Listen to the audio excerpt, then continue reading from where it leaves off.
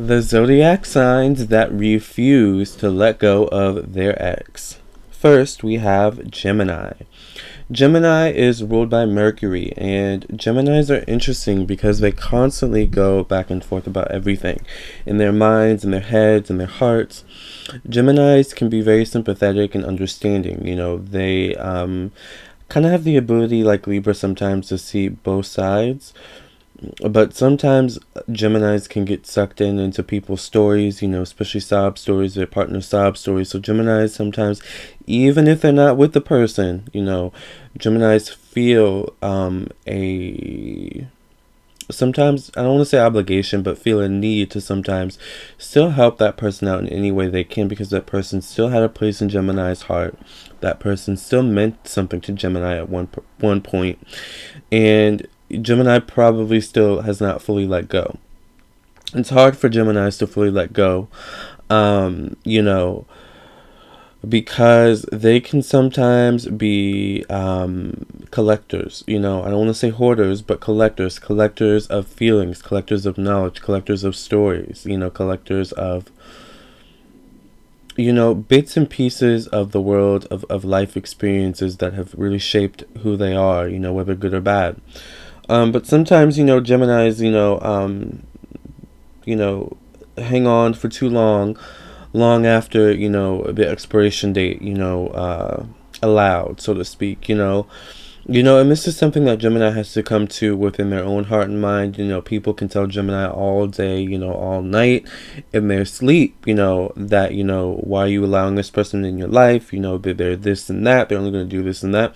Gemini has to experience that for themselves, and that's just the type of people they are, and it confuses the people around them. People around them want to help, want to shake Gemini, and tell them, let go of the ex, but Geminis are who they are.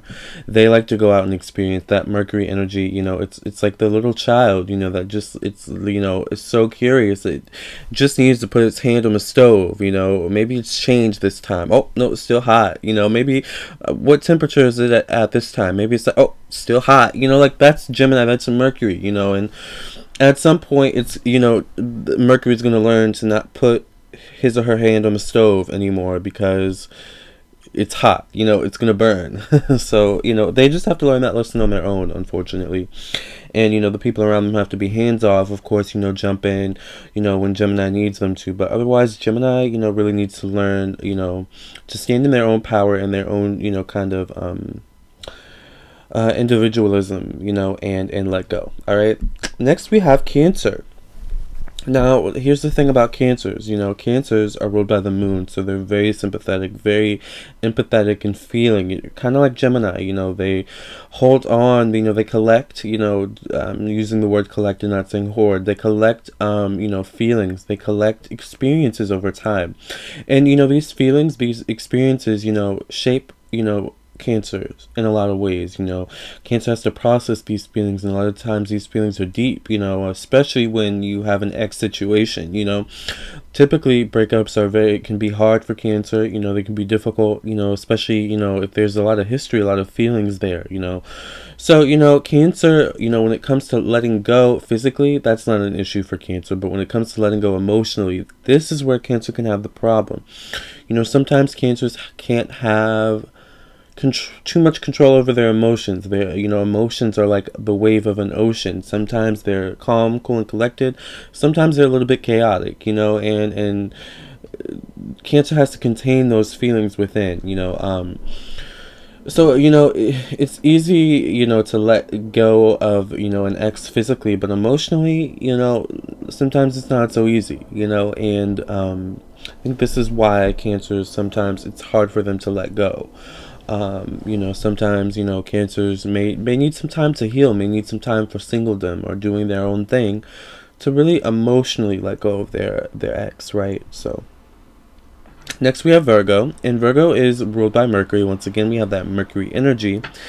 And, Virgo's an earth sign, so whereas Gemini is an air sign, they deal with the mental, communication. Virgos are more practical.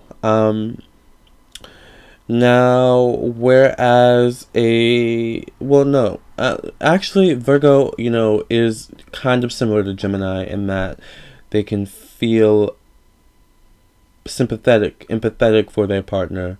But Virgos can also be very controlling, you know, and Virgos get frustrated when what's seen as controlling behavior isn't, you know, taken seriously, or what's seen as controlling behavior is seen in that way. To Virgo, it's just them trying to, you know, solicit advice to put their partner, their ex, whoever, on the right track. Virgos are also very mental kind of people, in their head kind of people. So, you know, it may be mentally hard to let go of a partner, an ex, for Virgo. Physically, it may also be hard as well. You know, Virgo, you know, may have to be the type to delete their number, you know, block them on Facebook, because that's just who they are. They deal with the practical realm. So they deal, you know, with practical communication. Oh, let me send a text. You know, they're just those kind of people. So, you know, sometimes Virgos, to get over their ex, they have to do practical things like block people on social media and, you know, delete phone numbers. As a process of letting go mentally, you know. Virgos are the types of people that need closure, but also feed off the energy of there not being closure, you know, because there's still that door open, you know. But sometimes, you know, getting closure and closing the door is less painful than being in that state of kind of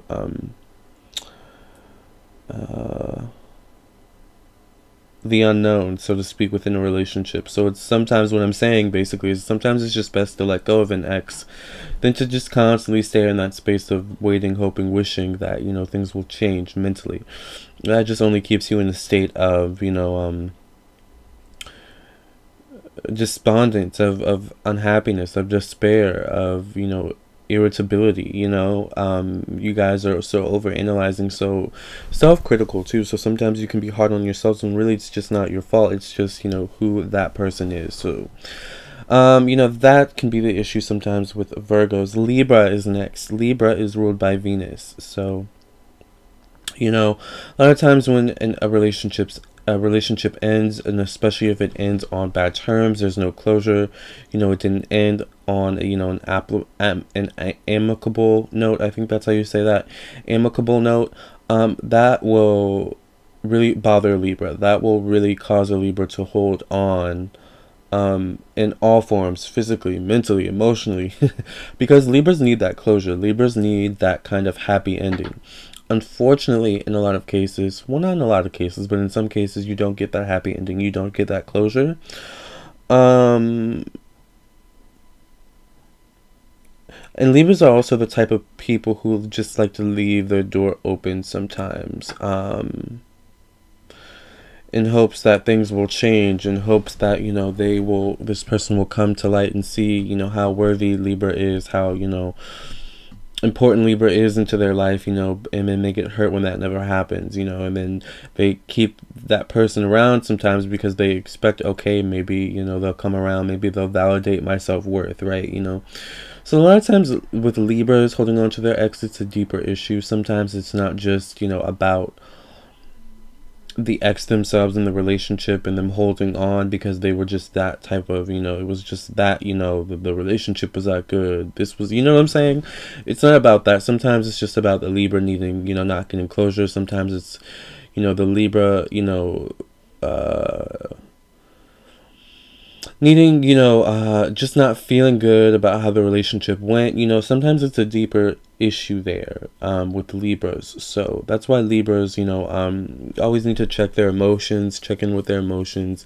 It's really important for Libra to go through the healing process, the full healing process, you know, when, you know, exiting a relationship, you know, also really examining their part in it, you know, examining the part they played, what they could have done differently, but not trying to change it, not holding on to, you know, not, and also not feeling like, you know, not accepting responsibility of feeling like you have to change, you're the one who has to change it, you know what I'm saying? Because, you know, remembering it's a 50-50 situation, you know, and just being okay with what it is, you know, Libra. Sometimes Libras just get so caught up in harmony of it all, that they become disharmonic, within themselves. They like get disharmony within in themselves. So Libra, sometimes the best thing, honey, the easiest thing, whether you are a male or female, is to let go of the ex, because keeping that energy in your life can be toxic. Okay, it can, you know, decrease your self-esteem, your self-worth, your sense of self-worth. You know, keeping that person in your life who constantly, you know, validates, you know, maybe something negative about yourself, or who it's just a negative vibe. It's a toxic energy to keep in your life. You know, you always want to cleanse it, you know, cleanse your energy, cleanse your aura, you know, after a relationship ends, and, you know, really, you know, start on a new clean slate, Libra. I think that's really, really important for me, and I'm saying this as a Libra moon, so, you know, we can get really, really invested with our you know, situation. So, all right, next we have Pisces. Pisces can be like a sponge. You know, Pisces takes everything in. You know, they can take in a lot about their partner, on a like spiritual level, on a soul level, on an energetic level, you know. So it's almost like Pisces, you know, it's like a double healing, because they're healing from the breakup of the relationship, but they're also healing from the person themselves, the problems that the person sucked Pisces into, or the problems that Pisces allowed themselves to be sucked into. Like, you know, it's like a shedding of double skins in that way. Does that make sense? I think Pisces understand what I'm saying, right? Because you guys take in so much from your partner. You guys, like, you know, see the all of your partner, the good, the bad. You know, you guys are the types of people who, you know, have those very deep conversations with your partner about their fears and, you know, their childhood traumas. Like, you guys sometimes get that deep. So like Gemini, you guys can be sympathetic. Like Cancer, you guys can be sympathetic and understanding. But it's deep when it comes to Pisces and a breakup. You know, healing is so necessary. You guys can sometimes be collectors, holding on to feelings, thoughts, and emotions from your ex, you know. So, you know, it's important for you to really shed and cleanse yourself after a breakup too, I think, you know. Very, very important for a Pisces, because you guys can be sponges. And I think sometimes your partners know that, and they play on that, okay? Just saying, letting you know. So always protect your energy, Pisces. Always, always protect your energy. Go with your gut intuition. Don't be afraid to stick up for yourself, okay? Alright, last but not least, we have Taurus. Now, Taurus is interesting because Taurus is ruled by Venus. Taurus don't have a problem letting go physically, don't have a problem letting go emotionally. What Tauruses can sometimes hold on to and connected to their ex is the story of their ex. Whether it's a story of the relationship with their ex, well, I was with him or her for 10 years, and I gave everything to that man or woman. I gave everything to that person. You know, that person, I was with that person when they did that and that. You know, so, you know, they hold on to that story. They hold on to that, you know. So because I went through that, I just want to be single for the next, you know, I just want to be single, you know. But it turns out they want to be single for the next 10 years, but it's a deeper issue. It's you not being able to let go of your ex. It's you holding on to wounds and not being able to let go. Like, they hold on to that story. Sometimes they hold on to the story that they downloaded from their ex. Maybe their ex was the type of person who I'm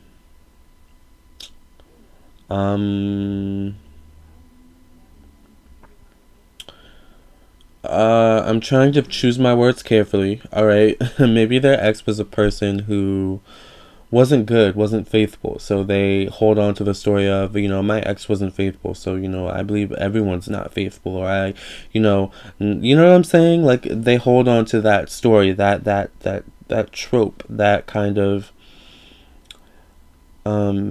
idiom, that story that they've learned from the relationship, but then they don't pay attention to the lesson. They don't pay attention to really what they're doing, which is and really what they're saying is, I haven't healed from my ex, so because I haven't healed from my ex, I'm holding on to the story of my ex and covering my wounds with that trope, with that situation that I haven't healed from. Does that make sense? It's like a deeper issue with a Taurus. So it's important to shed, to let go of that, to let go of the story of your ex, to let go of the ideology that your ex encompassed, that the ideology of the complete ideology of your last relationship, I think is important to let go of with the Taurus. And so once again, like Libra, you know, and I think this is really important, you guys start with clean slates because you're ruled by Venus, so you guys automatically have a kind of predisposition to want a relationship, to want partnership, to want, you know, love, you know, and those things. So, you know, it's always good to start with a clean slate, you know, and just check your emotional baggage at the door, Taurus, okay? And that's not shady, that's not, you know, mean. That's just kind of, you know, making sure you haven't left anything in your bag, you know, making sure, you know, there are still some emotional crumbs left that you're taking with you, that, you know, the ghost of your emotional past, you know what I'm saying? Really cleanse that aura, that energy, so that you move forward with a clean slate and let go of that story of your last relationship, okay?